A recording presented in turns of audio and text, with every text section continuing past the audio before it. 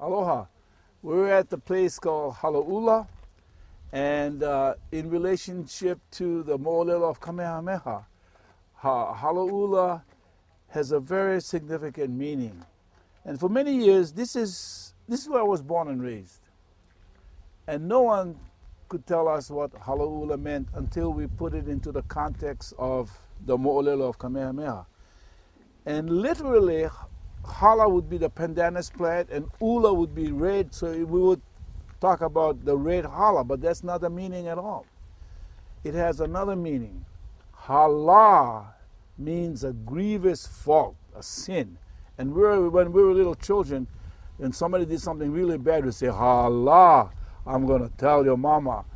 Cut, we got a truck coming up. Continuing again, Hala'ula means a very grievous fault. You know, when we were kids, you did something really, really bad. You say, Hala, Hala, you did something wrong. And Ula means red. And whenever you see red, or the mention of red, or the color red, in the Hawaiian context, it intensifies the feeling. And don't mind us, we got trucks going up and down this road here, but in relationship to Kamehameha, Hala'ula means the grievous fault that might spill our blood.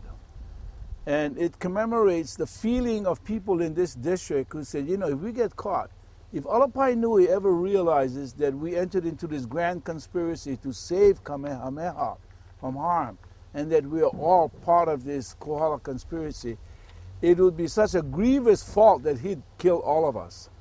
Hala'ula. Hala'ula. And so it commemorates that feeling of the Kohala people who are really dedicated, willing to lay their lives down for Kamehameha. And so, welcome to Hala'ula. And by the way, this was my hometown. This is where I grew up as a little boy.